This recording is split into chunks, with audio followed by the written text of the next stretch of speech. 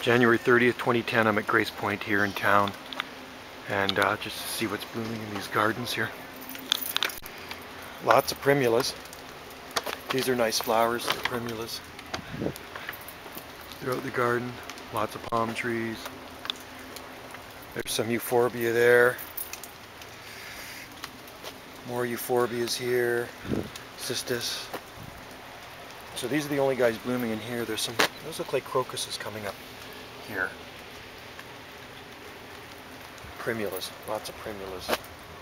They're pretty this time of the year. It's nice to have some color in the winter time.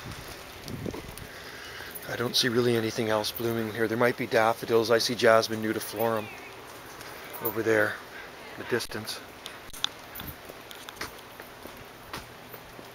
These townhouses are high end. They're worth close to around, well, actually around $1 million a piece.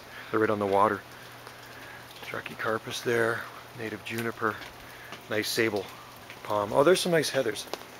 Nice white winter heather blooming.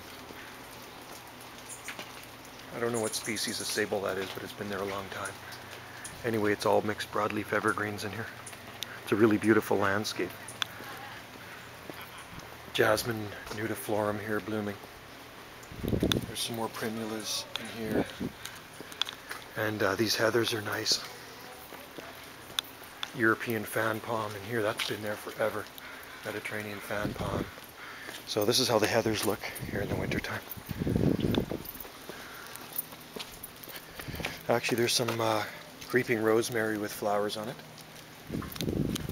Sage, masses of heather. Look at those. Aren't those nice? That's a hebe in the middle of the heathers right there. That's native to New Zealand. But the heathers look pretty spectacular. More rosemary in bloom. Heathers, there's whites, there's purples. And that's spilling over the edges, Cotoneaster damari, over this rock wall. Eucalyptus trees, gunnii, and there's a mountain gum, Adolarium pliana. Yeah, it's a beautiful spot here, Grace Point.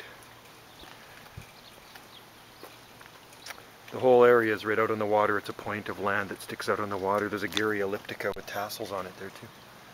Yeah, nice native arbutus tree here.